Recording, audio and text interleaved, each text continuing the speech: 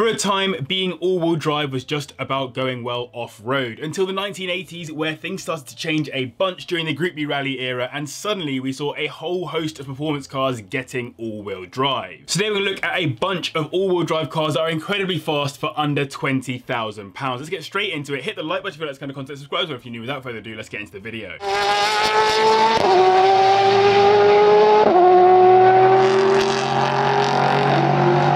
After the Impreza lost a bit of its flair by moving to being a hatchback, fans of the car felt a little bit lost at sea. This car then turned up in the early 2010s to try to bring back what was lost, and though I do think it's a cool car with great performance, it never quite captured people like the old Imprezas did. That said, the WRX STI is still a rapid all-wheel drive car, thanks to its 2.5 litre turbocharged Boxer 4 engine, which makes 295 brake horsepower, taking it to 60 in 5 seconds. This was in fact the last Scooby to host that engine, which was never known for its reliability, as head gasket and ringland failure and crank oil starvation were all common issues. But ignoring those for a moment, I do think this is a cool car with an interesting shape that definitely provides a more modern flavour to the Impreza STI, maybe with greater focus on being a tuner car than a rally car, but still insane equipment to make it genuinely very performant. These start at around £11,000, and at our 20k limit we're getting yourself a 2017 model with 45,000 miles on the clock. It's an incredibly popular car, possibly too popular, but for good reason. The VW Golf R in Mark 7 and Mark 7.5 spec is a properly fast hot hatch, with its 2 litre turbocharged inline-4 engine making 295 brake horsepower,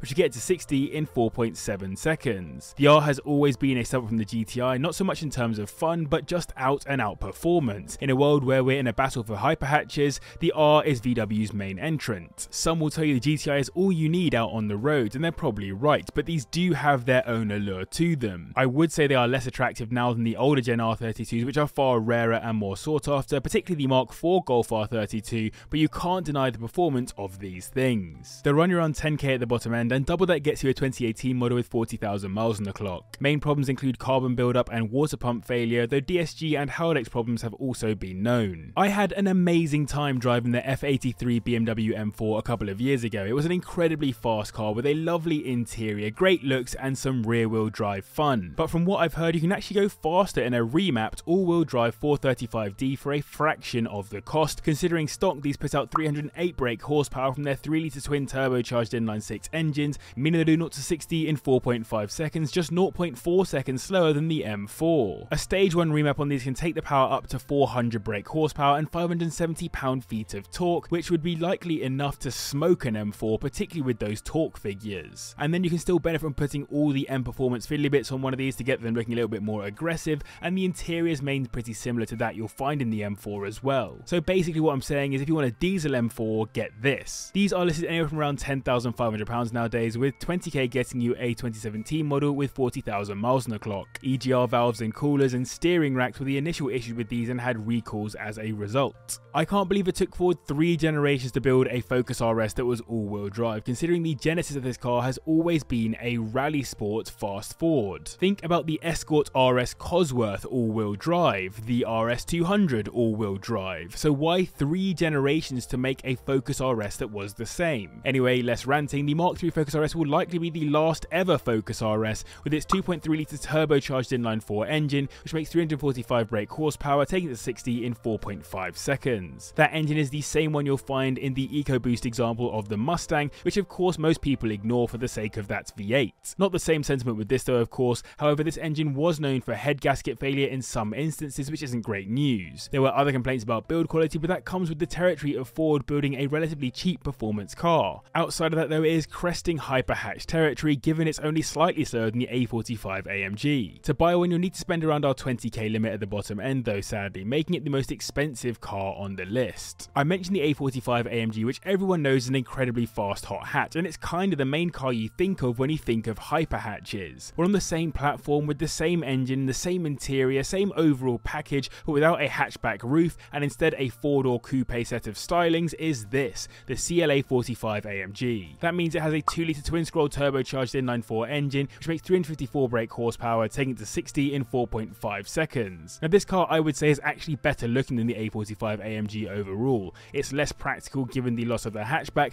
but I like to think of it as a baby C63 AMG. If anything, it's actually more aggressively styled than many other AMGs, given the A45 was so aggressive looking looking, and though the interiors on these are great looking, I would remind you to question the build quality, which I personally found to be a little bit underwhelming. 13k is enough to get into one of these, and 20k gets you a 2014 model with 50,000 miles on the clock. Generally these have been okay on reliability, but build quality has meant some rattle and squeak on the interior, and the ride and gearbox have both been called annoying by some owners. So I hope you guys enjoyed this video. If you do, hit the like button and subscribe as well if you're new, and let me know in the comments down below, do you prefer cars that are all-wheel drive, front-wheel drive, or rear-wheel drive? I'd love to hear your thoughts in the comments down below. This might be my favourite car on the list, the Audi RS4 Avant, a properly fast super estate which I would absolutely have over the most recent generation. It was a simpler time in the early 2010s, which is why you could smash a naturally aspirated 4.2 litre V8 into this car, which makes 443 brake horsepower, taking it to 60 in 4.5 seconds. Not bad for a granddad car, eh? This is the B8 RS4, or the third generation to hit the roads, and it's a major step up over its S4 younger sibling. It's wider all-in, with the flared arches being a telltale sign, and the more pointy stylings are also a dead giveaway. For the wrong person, this is a sleeper, and for the right person, this is a properly exotic estate, which gets you into something like the new RS6 GT for a fraction of the price. In fact, £16,500 minimum you need to spend to get into one of these, and 20k will get you a 2014 model with 100k on it. Lots of owners have had trouble with these. Timely maintenance and some preventative modifications seem to have been the name of the game, and gearboxes have been the biggest, most expensive issue. Possibly the biggest surprise on this list is this, the Volvo V60 or S60 T8, which is actually ridiculously quick. It really shouldn't be a surprise at this point though. Volvo have always made some of the most dastardly sleeper cars out there,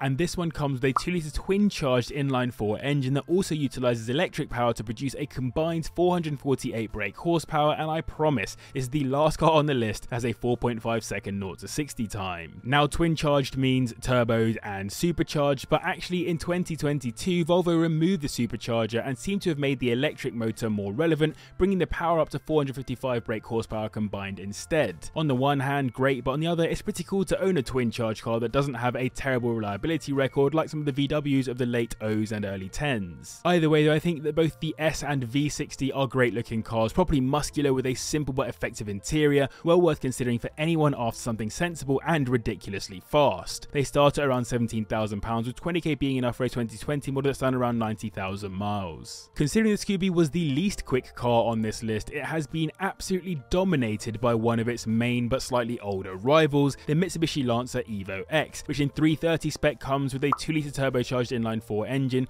making 324 brake horsepower, taking it to 60 in 4.3 seconds, 0.7 seconds faster than the WRX STI. The Evo 10 has never been my personal favourite generation, as I'm a sucker for rallying, and it's the rallying Evos that really capture my imagination the most, but that's not to say that this isn't a great looking, great sounding and great performing car. I love how so many modifications look great on it too, which for me is super important for any Japanese performance car. It is a shame that this was the final Evo, but at least it came around at the same time as the Impreza became a hot hatch, as it kind of capped off an era of some great Japanese super saloons. The Evo 10 will cost you around £17,000 at the bottom end, and 20k will get you into a 2010 model that's done around 45,000 miles. The stock clutch master cylinder is the key common problem on these, as the stock one is plastic and known to be very weak. We've had a few cars on this list that can actually handle a good amount of people and luggage, and we've got another one taking second on this list, the first generation Porsche Panamera Turbo, which is a ridiculously fast estate, though it's actually listed as a hatchback due to that more sloping roofline. That speed is thanks to its 4.8 litre twin turbocharged V8 engine, which makes 493 brake horsepower, taking it to 60 in 4.1 seconds. Crazy power out of one of the two oldest cars on this list. This is a great car for the money, considering compared to the Turbo S it didn't really miss out on too much, mainly the larger turbos and some enhancements to the engine internals. The focus with these is to build a car with 911 handling dynamics matched with greater practicality, and though 100% the newer generations are much better looking, these definitely do the job in the right spec when well looked after, and the performance speaks for itself. 17 grand will get you one of these, and for 20k you'll be looking at a 2010 model with 90,000 miles on it. They are known for oil and coolant leaks, and the rear spoiler is known to fail. A quick reminder, I organised many of my lists from slowest to fastest from 0 to 60 to try to reduce bias on my side. For that reason, my least favourite car on the list is also taking the top spot. It's not that I don't like the Model 3 performance, it's just not for me, though I have been in one and they are diabolically quick. That's thanks to their two electric motors, which put out a combined 449 brake horsepower, taking them to 60 in 3.1 seconds, a whole second faster than the Panamera. Absurd performance. These have been criticised for one main reason though, their build quality quality. A friend of mine has a brand new Model 3 which has had a crazy number of small annoying issues in its first few years of ownership, which attest to this. On the positive, however, it is still the kind of car that a techie would love and ridiculously quick. It's not the best handling car of all time, but all the fun effectively comes from the shunt it gives you from a standstill. They start at around £19,000 and 20k will get you into a 2019 model with around 85,000 miles on the clock. And so there you have it, a bunch of very fast all-wheel drive cars for under £20,000. I've got some other fast all-wheel drive cars that are slightly cheaper on this list right here. Subscribe as well down here. Massive thanks to the patrons for support. You guys are all for watching. I'll see you in the next one.